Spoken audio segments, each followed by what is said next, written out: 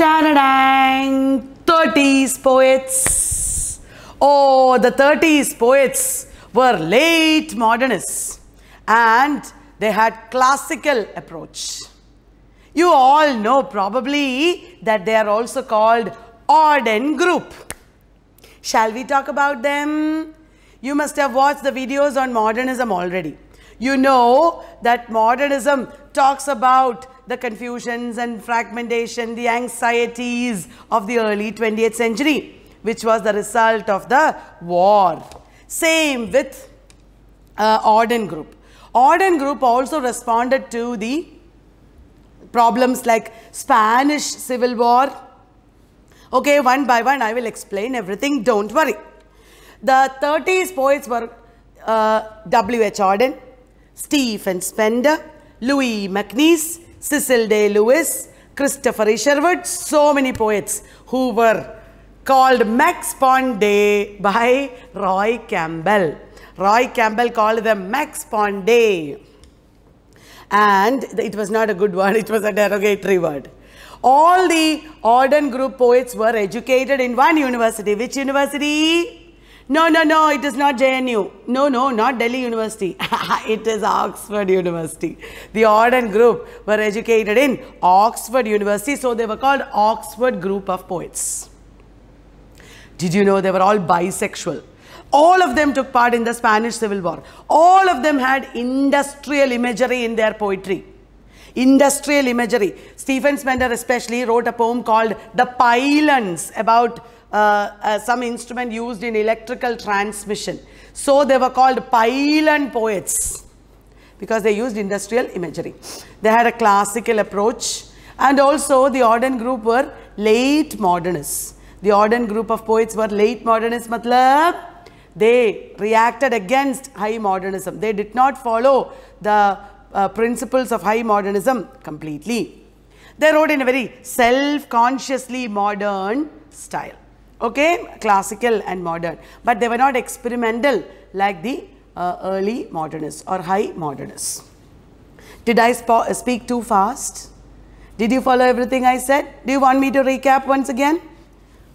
Slowly I will say. Auden group, educated in Oxford. They were all classical in their approach.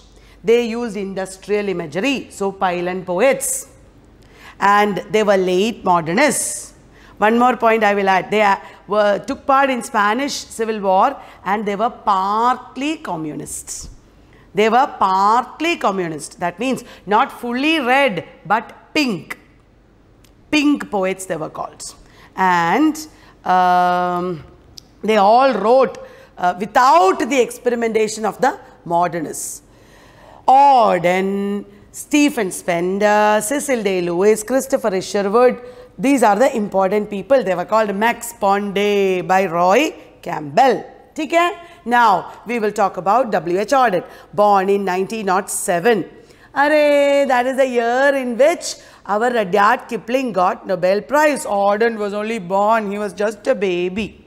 Where is he born? He was born in York. Did you know, guys? I am so fascinated by it. He was born in York. Later, he emigrated to New York in America.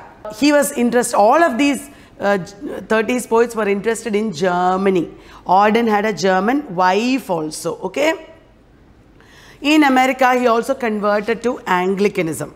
Now, I will talk to you about Auden's works. So now guys, early poems of Auden were modernist, okay? But later, he began writing more religious and ethical themes.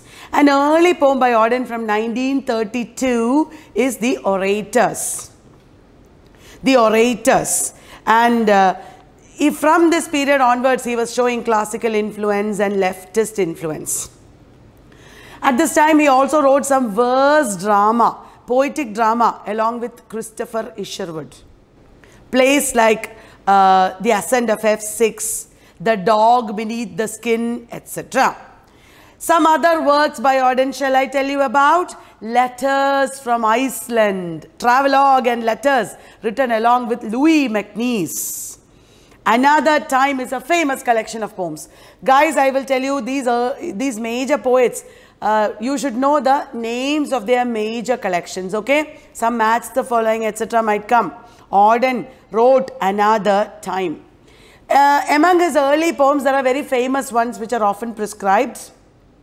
Musée des Beaux-Arts, In Memory of W.B. Yeats, The Unknown Citizen. Many of these are critical of the age itself. September 1, 1939 is about the day on which World War II broke out. And then he has written some religious poems, as I told you. The Sea and the Mirror is a commentary on Tempest. Then The Age of Anxiety is there. Shield of Achilles, Homage to Clio. As the titles suggest, there is a connection with mythology and past in many of these poems. Have you heard of The Fall of Rome, Prologue at 60? These are also prescribed poems. Please look them up, okay? Read them. Guys, so many poems that all these people wrote. Auden himself wrote so many poems. You will be thinking, she said so many titles. How will I remember? It is so difficult. I understand, guys. I understand your problems. You know why I understand? Because I was exactly the same. Actually, you people are far ahead of me. When I was doing my MA or BA, I did not know anything at all. I was like wondering, especially because it was before the age of internet. It was so difficult to get information. So, what I did in those days, I will share with you, because you will really be benefited from my own story of how I managed information. Okay? What I did was, whenever I found new information, instead of writing it here and there, instead of losing it, studying and then losing it, I did one important thing. I computerized everything. I put everything in a Word file or PPT, PowerPoint presentation, and when I got new information, I kept adding to it. Where? In the correct place. So that PowerPoint presentation grew, that Word file grew. Today also I write it, I do it.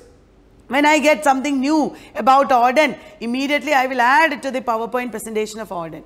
So, in some years, in some time, the information that I collected became so huge, and also I did not lose anything.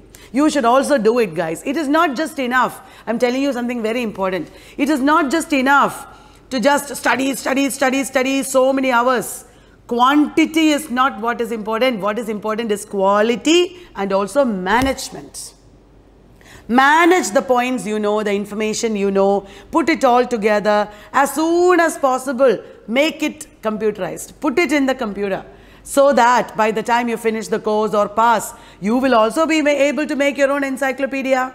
Did you understand? I always tell everybody, I am not thinking that I am the only person who can make an encyclopedia like this. Every single one of you can put together information. You can just collect more and more, add interesting details. And when you put like that, you will be motivated to do extra reading. You will wonder what is happening here. Something is not clear. Like that, do research, build it up, and you'll become truly great scholars.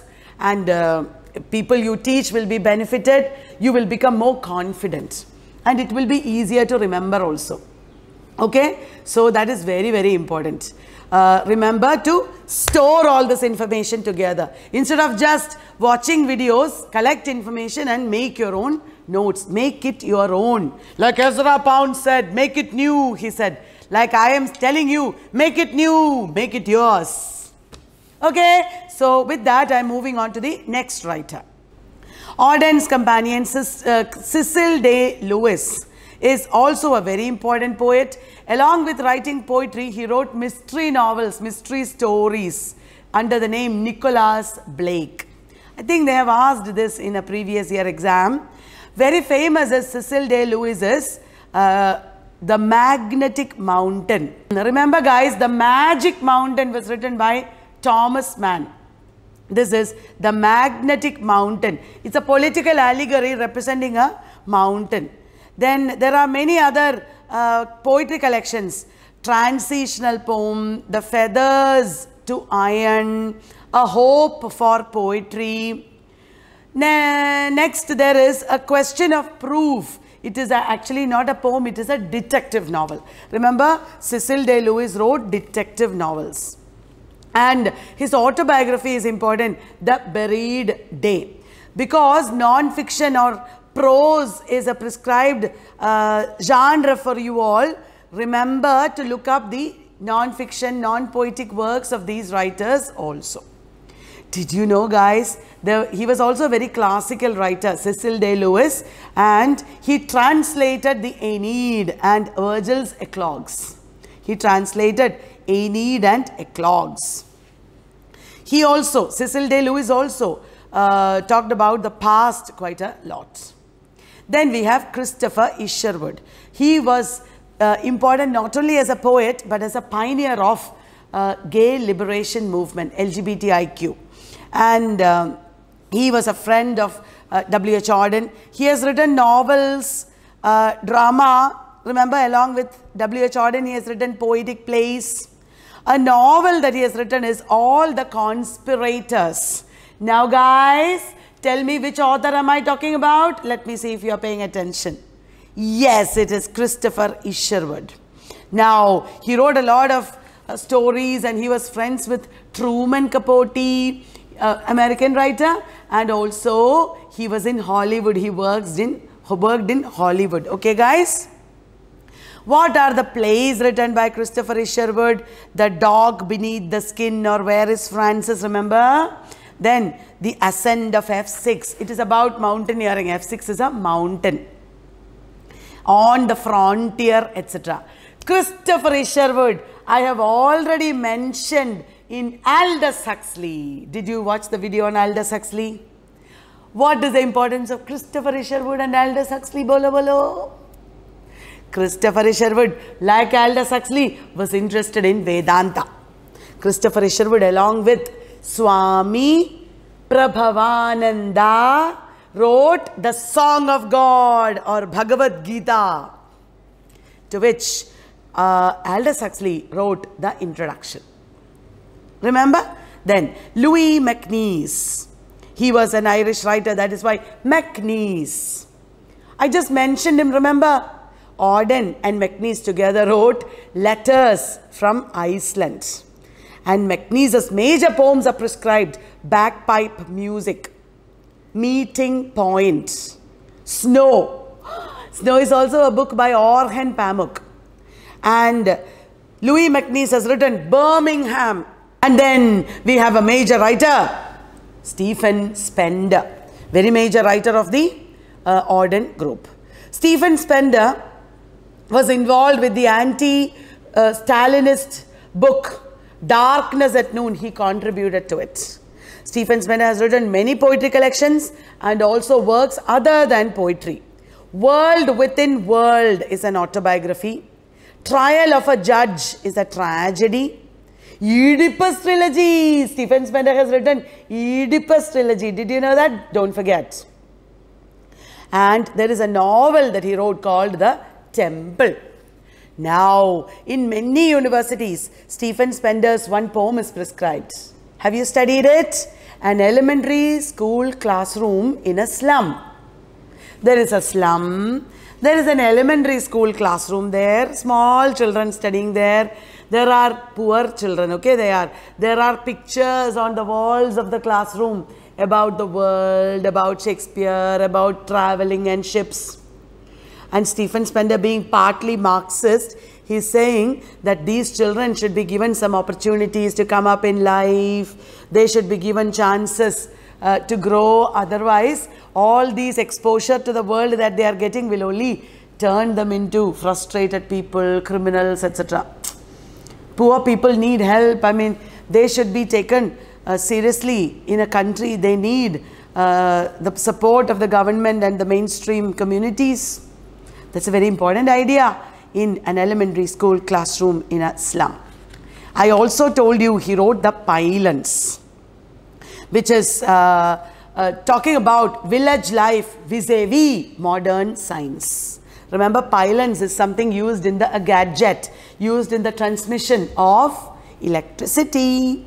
Okay, so that is about the 30s poets.